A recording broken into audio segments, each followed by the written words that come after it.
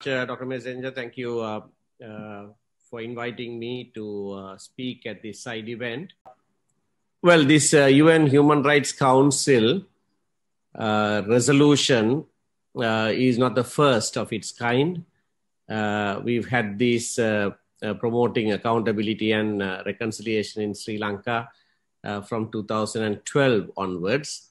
2012, 13, in 14, when the Office of the High Commissioner for Human Rights was mandated to conduct an independent investigation, which was done, an investigation called OISL that was published in September 2016, September 2015, at which point another resolution was passed called HRC 30/1 with the concurrence of the country concerned. And that was followed up by two further resolutions, 34/1 and 40/1. And the period of supervision or engagement given to the UNHRC by the last resolution now comes to an end.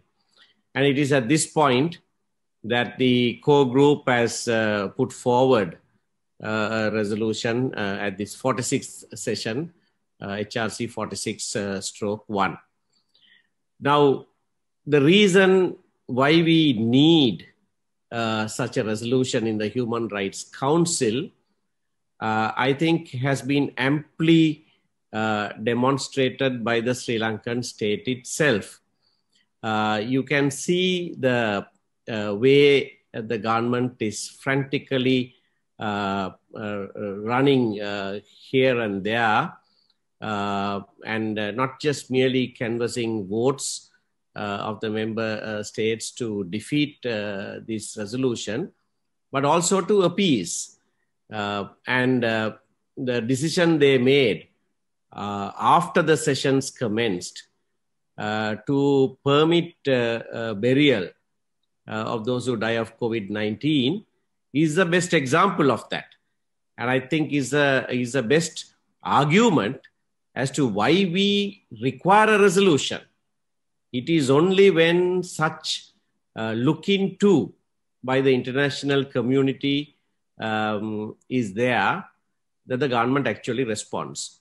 Now, we know this only too well because from 2012 onwards, the Tamil community has been pushing the government, as the resolutions in 2012 and 13 said, just to implement their own commission, the Lessons Learned and Reconciliation Commission recommendations. That's all. They themselves had a commission which made certain recommendations, but they wouldn't implement them. And these resolutions also urged them to implement their own recommendations. And it is because of this look into by a body, international body, that there was some measure of space created for the numerically minority in Sri Lanka. And after consensus resolutions were passed, yes, the progress was painfully slow, but nevertheless, the government responded in some ways in establishing certain mechanisms. Of course, on the side of accountability, little or nothing was done. But there were improvements. And I would think that the best use of these resolutions has been to avert further oppression by the government against those who are numerically in the minority.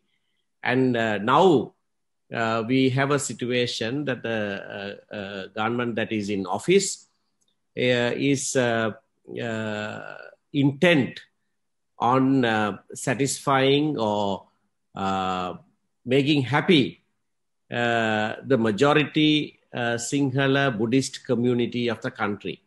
Also, they think if they are hard on the numerical minorities, that will win them favor with the numeric majority. And so, without rhyme or reason, they come down hard on the numeric minorities, the Tamils and the Muslims for sure suffer as a result. And those in office gloat that they have put these people in their place, and they no longer need the numeric minorities to govern the country, that they themselves can do it.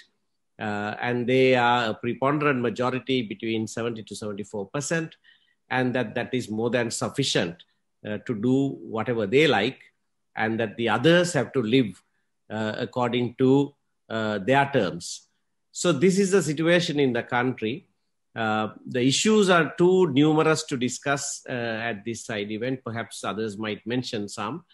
But overall, I think what can be said is that the member countries should take into account the behavior of the Sri Lankan state over the years, and particularly the government that is now in office, the trajectory that they are following, and ensure that the matter of Sri Lanka remains on at least one multilateral international forum.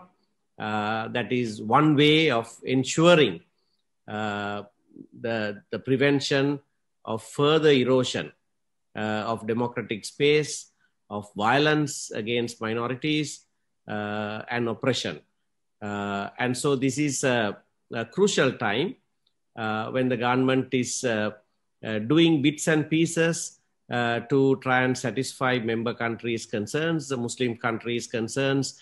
They are very, very conscious of, and so they say they have now lifted the ban on mandatory cremation, but they are putting the Muslim community through real difficulty. Anybody who dies on the western coast or anywhere else in the country there's just one plot, and everyone has to transport the bodies to that area. They have to bear the transport cost. So it's being made almost impossible.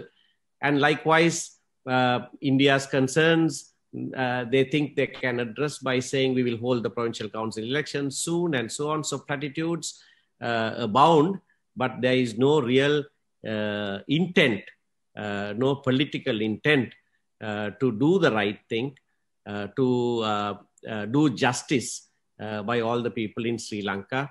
So this is a crucial moment when countries must support the resolution that has been put forward by the core group and pass it so that the international community's concerns are well and truly expressed through this process. Thank you very much again for this opportunity. Thank you, Rob.